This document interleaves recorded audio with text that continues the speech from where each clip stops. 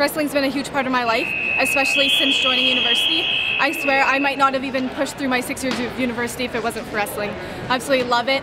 It gets me running in the morning, it gets me going all day. I absolutely love it. I started wrestling when I moved to Saskatoon in grade 10. I wrestled for Holy Cross.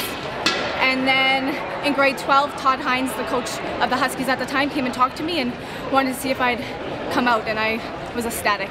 I just find it just so rewarding. If you put in everything you have, you know something's got to come out the other end, right? And always looking at the positive side, and you just have to hope that your team's going to follow that and it's going to build each other up in the same way. I've been with Silke for 5 years. I was her captain in my last year when she was a freshman, and now when I've been a coach, she's been my captain for 2 years and was also interim captain while Annie was away this year.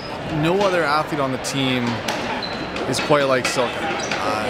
She tries as hard as she can in the practice room, in the weight room, and on the wrestling match, and just one of those athletes that I'm also invested in emotionally just because I've seen her for these 5 years. At CIS, I think I got 6th last time I went.